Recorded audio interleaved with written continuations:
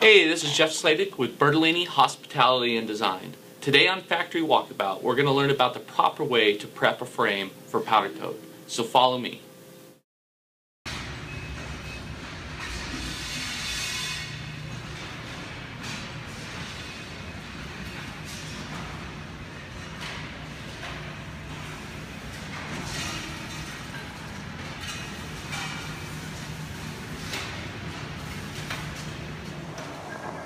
As with any good coating job, the end result is only as good as the prep work that is done before you actually apply the finish.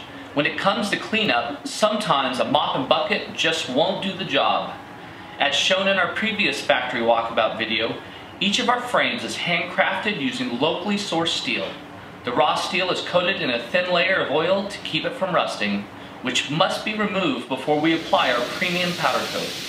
Each frame is hung on our electrically charged moving conveyor system. From there, the frame enters a 3-stage closed-loop wash system. This time-lapse video shows each stage.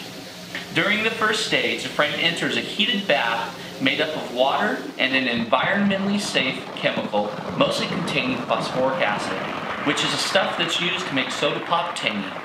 This stage removes oil, dirt, metal oxides, and welding scale, which may be on the frame. During the second stage, a cool water rinse removes any leftover cleaning agents.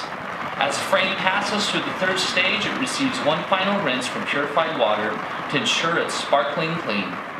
The frame then enters our oven for a short period of time to dry any remaining water, then continues down the conveyor system to the powder coating booth. The water used in our system is normal tap water, which has been processed using a special filter system.